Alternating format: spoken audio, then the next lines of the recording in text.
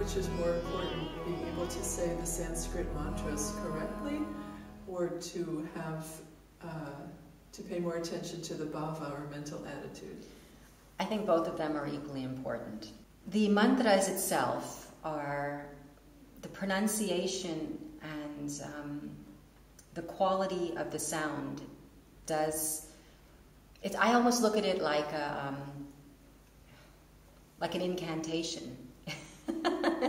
It has this, and of course that has a negative connotation, of course, but it's calling the energies of the universe and organizing it in a certain way. A mantra usually has in mind a certain deity that it's calling into being. So in a sense, if you're not pronouncing it right, you're not really bringing in that specific frequency. So I think pronunciation is very important, but in the Western world, since that is not usually,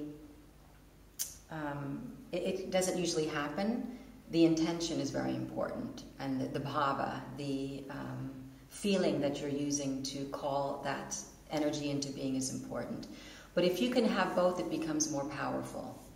You know, usually when you're saying a mantra, you automatically have in mind the deity that, or the energy that you're calling in. For example, Ganesha, you're probably using it for removing a specific obstacle. So when you start saying the mantra, Om Gam Ganapataye Namaha, you have in mind this energy that you're calling in. So if it's not correct, it has less of an effect. Doesn't mean it's not good, because the intention is there. But if you can have both, I would say it becomes very powerful. So, and it's not hard to work on the pronunciation, you know. You can get a CD or something that has that pronunciation and practice. The rishis, when they went to these very high states of consciousness and were able to hear the sound for a specific frequency, a specific deity, when they brought it into the world, it was very precise.